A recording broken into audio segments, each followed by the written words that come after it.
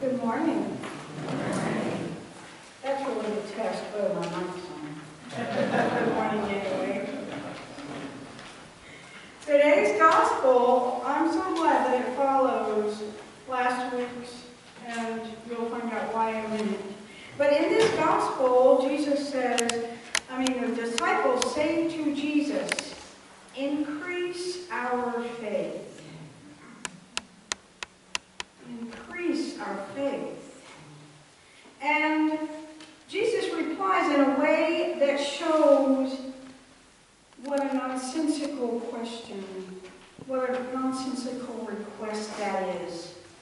It makes no sense in terms of faith to ask to have it increased. He connects it with a tiny little seed.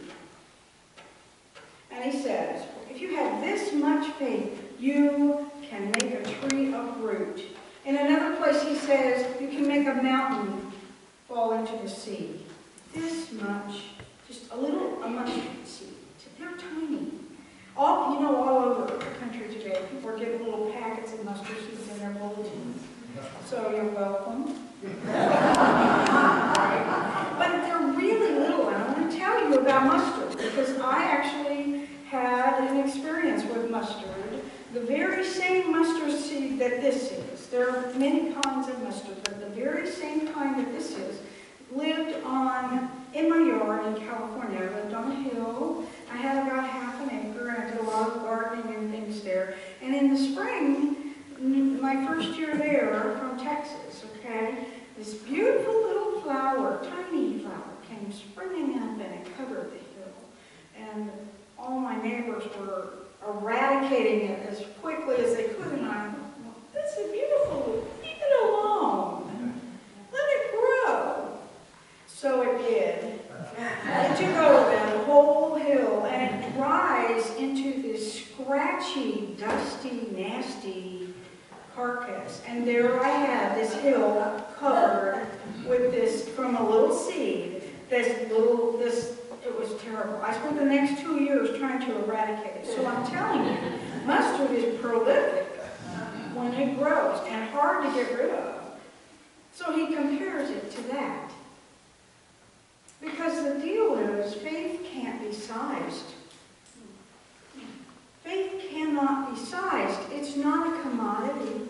It's not a thing that grows or diminishes. It is a way of seeing.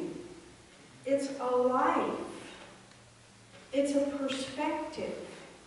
If you have any faith, you have all faith. Jesus is pointing out to them. And Jesus recognizes faith. When he sees it, he says to people, your faith has made you whole. Remember the father who knelt on the ground in front of him and said, Lord, I believe, help me in my unbelief.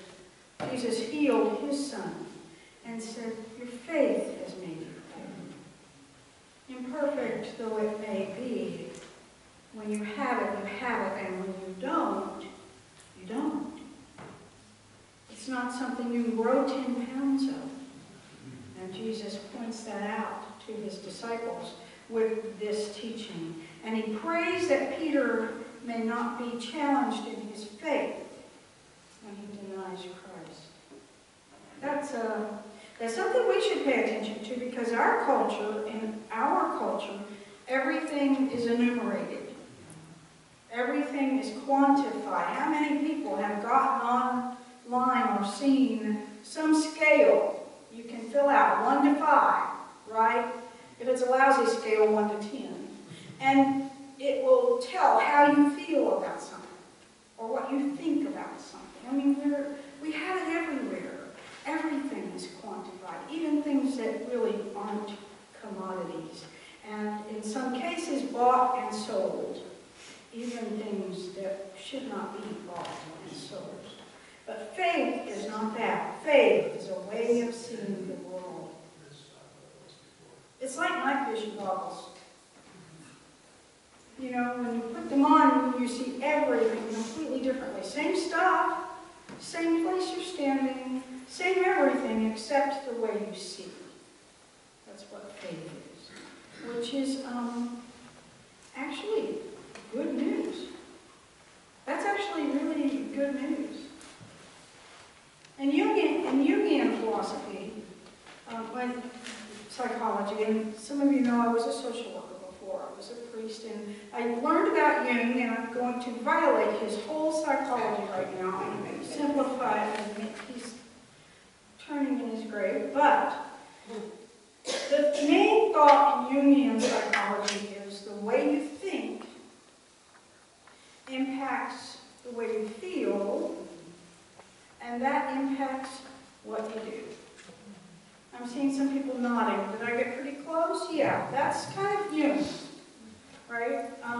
And an example that's given to students of that psychology is, suppose you're on a bus, and you stand up to get off this crowded bus, and someone sticks their foot out and trips you.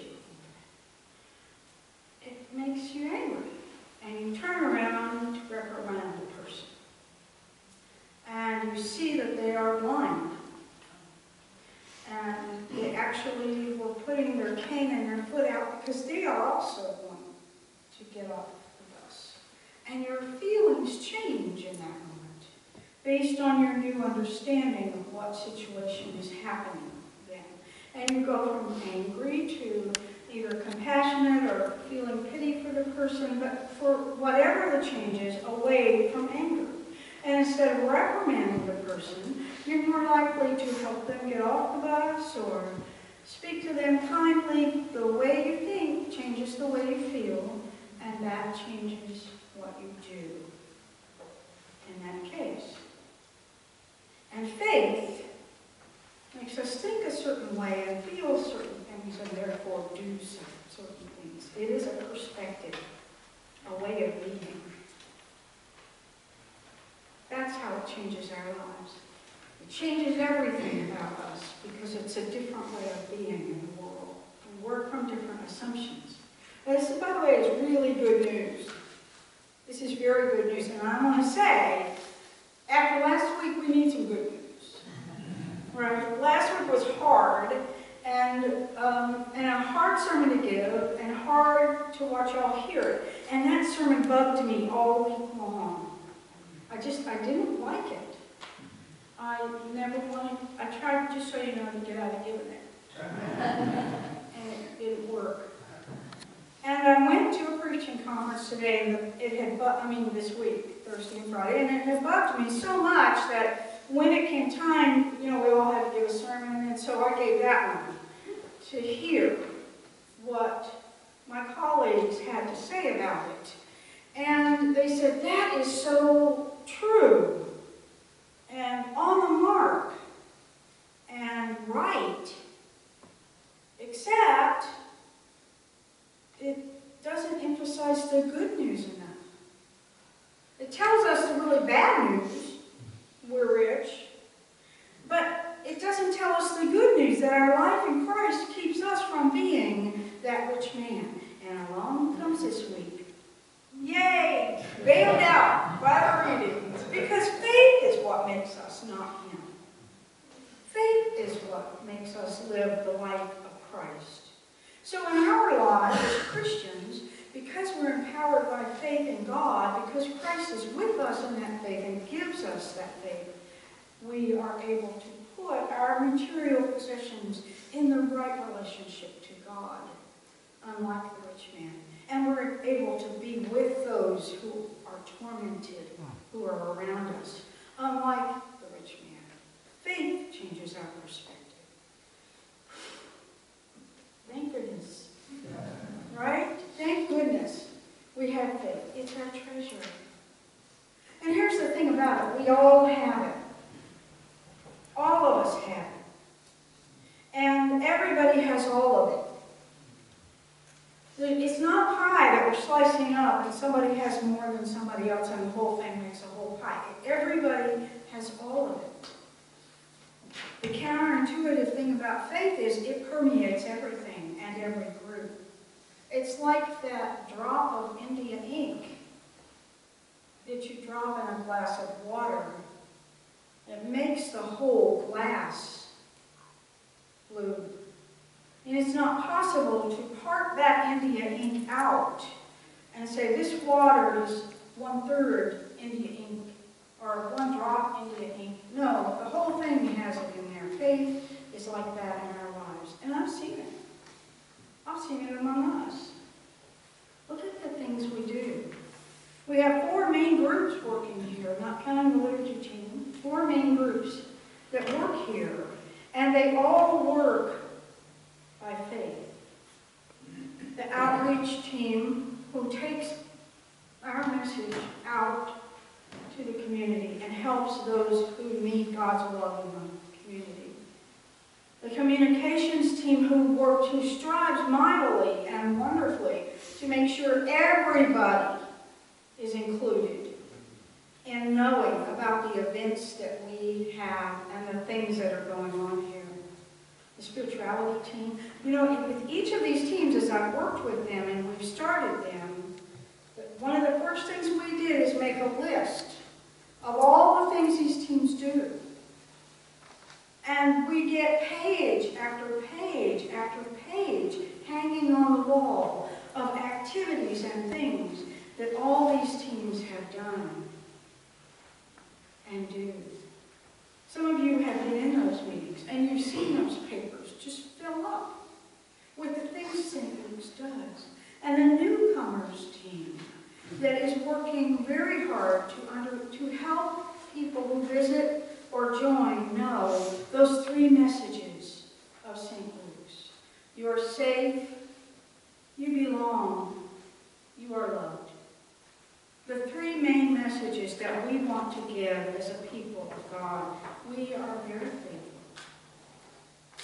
Faithful in communicating that, faithful with each other, faithful in thanking God for His faithfulness to us. We don't just manufacture all this. I have a friend who used to refer to what he called white-knuckle Christians. People who just, you have to flinch in our work. No, we are imbued with the Holy Spirit. The Holy Spirit is what leads us to the life within. The Holy Spirit is who empowers us, guides us, nurtures us now in our faith, and gives us the joy of that life. The Holy Spirit is here. A Celtic service we used at the conference ended with a statement that I found so compelling, which was this: attend to a great mystery. The divine Spirit dwells within us, to which our response was, thanks be to God. So I'll leave you with this, what Paul said to Timothy. Hold to the standard of sound teaching that you have heard in the faith and love that are in Jesus Christ. Guard the good treasure entrusted to